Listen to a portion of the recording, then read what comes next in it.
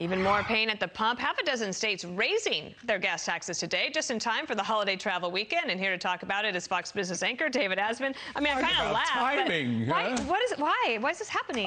I don't know. And it goes directly in contradiction to what the president was saying. Yes, of course, what the president was saying wasn't right. Surprise, surprise. Another thing that he said that wasn't right. He said he can lower gas prices by $1 at the pump by getting rid of an 18-cent gas tax, federal gas tax, and states have their own. Oh, I need to fix my hair. But the bottom line is that doesn't get anywhere near $1 at the pump. Everything he's tried. Think of first of all the Strategic Petroleum Reserve. He said we're going to release all this oil that, by the way, shouldn't be released overseas. It should stay here. That didn't lower oil prices or gas prices. Then he said the Saudis could pump a lot more. Well, remember President Macron taking him aside the other day? It was supposed to be off mic, but it was on mic saying, hey, the Saudis can't produce that much. Speaking of that, can we play that? This is President Biden yesterday at his press conference asked about going to Saudi Arabia, which is just in a couple weeks. Yeah. If you were to see the Crown Prince or the King, would you ask them to increase oil production?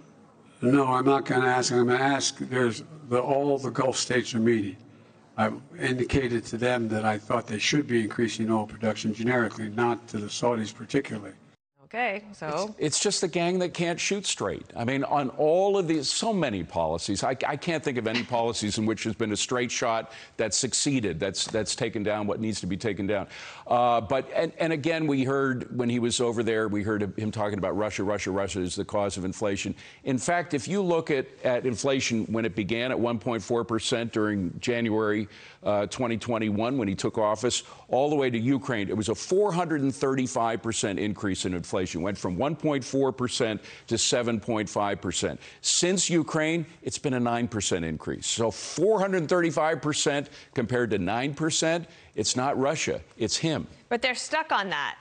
And I mean, as the prices aren't going to get much better over the summer, and do you see them changing course at all? No, I don't. Brian Deese of the White House, he seems to be like just stuck on that one song. But we are not stuck on the Biden administration. We saw the best thing to leave with a positive point. The Supreme Court made a wonderful decision yesterday on the EPA pulling back the regulatory power of the president. He's done so much by his own power, extending far beyond where he should do, the power of the president. But the Supreme Court cut the wings, said you can't do that anymore, and that's a very positive July 4th gift to the American people. Getting back to our roots, we the people decide, not nameless bureaucrats that aren't elected to anything. Hear, hear. Happy 4th of July to you, David Asman. Thank you so much. Thanks for being here.